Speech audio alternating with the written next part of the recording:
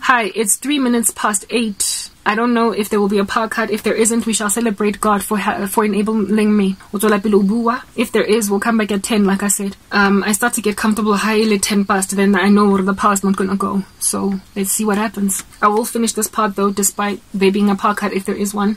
I was talking about my YouTube channel and how it is that my heart is so broken. I'm going nowhere. TikTok is the only environment that can validate me right now, where I'm grateful for the fact that TikTok does not have a dislike button or an unheart button, like an upside down heart or whatever, to just suggest that I don't like your content. It is psychologically very devastating what YouTube is maintaining on there. It's heartbreaking. Even one dislike is so painful. So I see why Instagram and TikTok and YouTube, not YouTube, but Facebook don't have an option for dislike. I can see why they took it away. I think it might be just because of behavioral psychology. It's less taxing on somebody because especially for new creators, when they're starting out and you only have 2 or 3 people watching you, if just one of those people dislike, it's like it makes you stop. So it's a very discouraging environment to be in. However, I should be at this present moment far enough some way to not let the ratio of likes to dislikes afflict me on YouTube. Do you understand? I should be there by now. Mara, the way getting stagnant gatting. I am not standing where I'm standing trying to toot my own horn saying my message is important enough for people to catch me or listen to me. I am saying I'm obviously coming in the fire of the Holy Spirit by the anointing of the Lord God Almighty to speak. And it is written in God's word that the Lion of the tribe of Judah has roared, who can but prophesy, and that he will make us fisher of men. So if nobody is listening to a blood-bought, spirit-filled Christian, then either that land is, what do you call this? Well, it could be Nazareth too, but I wanted to say Chorazin and Bethsaida. Nazareth also, because a prophet has no honor in his own hometown, or there is spiritual manipulation. I am literally sitting where I'm sitting wondering if South Africa even cares to hear the gospel. Have you been fed the gospel for so long that you no longer can gauge the difference between a true disciple of the Lord Jesus Christ versus not? That you can no longer gauge the difference between sound doctrine and not? That are you so bereft of biblical training and instruction in South Africa, having been spoiled by your country not persecuting Christians, that you now can no longer tell the difference between somebody that is worth your while to listen to versus not? There are South African channels that I follow, and I'm still trying to garner for myself a couple of them. And all of these people, the only reason I latch onto them is because they're worth my while to listen to, because they're not heretical. Upon finding them, I'm holding on to them. And I'm wondering if a person can hold on, for instance, to Portia Mohau, if a person can hold on, for instance, to Church Reality Check, Riki, or whatever his name is. If a person can hold on to Dr. or Mr. Mabochombocho, Wako Re or Radio Hojelenetsaning, or whatever how you pronounce that, go home cell. If a person can latch on from beginning to end, then why in the world are they not latching on to me? Today from South Africa. Vamos South Africa. The radio, Rigi, Porsche. I'm still looking for more. The algorithms lead to them. Do you understand? Because I'm trying to come back home to South Africa. If Porsche can get a decent audience on her channel, and if Ricky or Rick can get a decent following on his channel, why am I not getting listened to? Because I anticipate or I imagine that what I'm saying is worth the while to be heard. So, South Africa has only chosen, like, you know what, guys? If a country is going to embrace a prophet, they will embrace all prophets, Lansabali 29. And if a country is going to reject a prophet, they will reject the prophet, Lansabali 29. This is what Elijah's lament was when he wanted God to kill him. She kills all of your prophets. Get saying, there's no place for me here. It's pointless. Because here it is that I did this miracle on Mount Carmel. I've shown all these people all these miracles and these signs and these wonders. And yet, that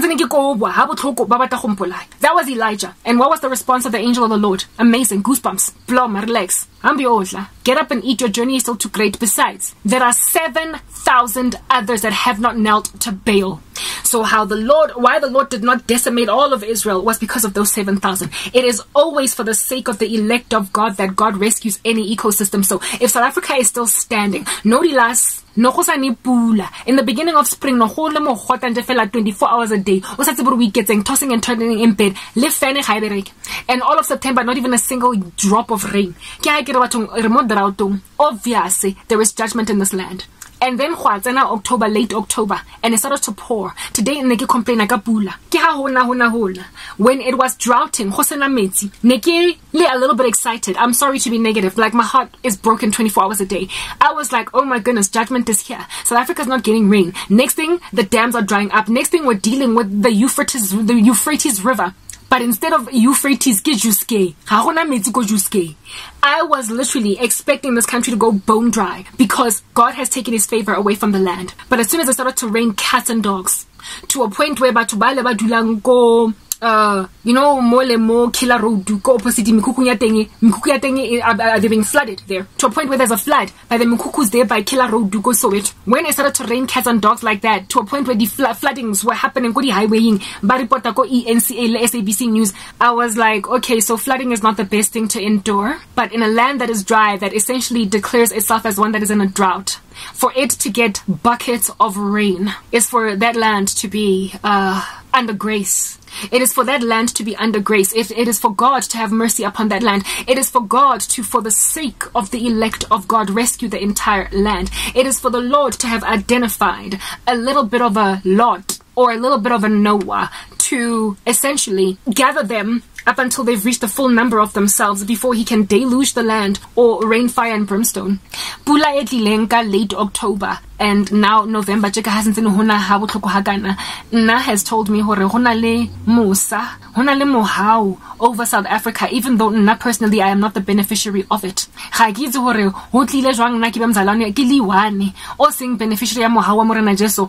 Everybody else wa khona go sebetsa jaka Portia, everybody else wa khona go sebetsa jaka Ricky. Wonke umuntu else is able to get their YouTube channels. Wonke umuntu can preach the gospel. Wonke umuntu can belong to isonto elibathandayo elingaba persecute mina. I've been persecuted by the South African church. Yinam, what is wrong with me, God? Why am I the only saint in this country that is religiously liberated to do what they want to do, and yet I cannot practice my religion? I feel like I'm a born-again Christian in some harsh hostile against the gospel nation. I feel like China, guys. I feel like I'm slap bang in the center of Baghdad. Afghanistan or something. I feel like I am in North Korea. Ke feel nkare ke blomile ko Pyongyang mo mahareng a North Korea ke first holo worship stage se le giant sa di predecessors of Kim Jong-un. I feel like I'm living in a country that is hostile to the gospel, and I feel like I'm the only person experiencing that. And I don't want to have delusions of grandeur. I do not want to have some kind of a self-fulfilling prophecy to be the only persecuted Christian in the land. On that day, I'm not the only persecuted Christian in the land, and if at all I'm persecuted, what's wrong with me? Do you know how many times I have gone and asked God, what is it about me, God, that would cause me to not be able to have a leg room Christianity? The way there's so much leg room. Why can I not be a Christian liberally in a country that is not typically persecuting of saints? What's wrong with me? I have asked God so many times and I don't get it. I am targeted, I'm persecuted, I am isolated, ostracized, and severely abused, and everywhere I seek out help, everybody ends up persecuting me. So either South Africa is lying, or minanchutegile, or something is being done, and I don't know what it is, but it's caused me a great deal of anguish and angst. I don't understand what is happening. And when I was thinking there's judgment on the land, then also makes me be like, but why are you blossoming my lomo abona? Why are you causing their flowers to shoot forth? Why are you causing their vineyards there in Cape Town to be watered, that they might get grapes and so therefore maintain the status as the wine capital of the world? Why are they maintained in this when they are doing this to me? What is wrong with me? It has caused me to question whether or not I'm even saved. And it has especially made me think that God does not care just for me, because everybody else gets to do their own thing. But that's just the thing. Jezebel magapogile. Uzoyenza umntwana God. I believe that there's no hope, and that God rather take my life than for me to continue roaming like this. Let's move to the next part.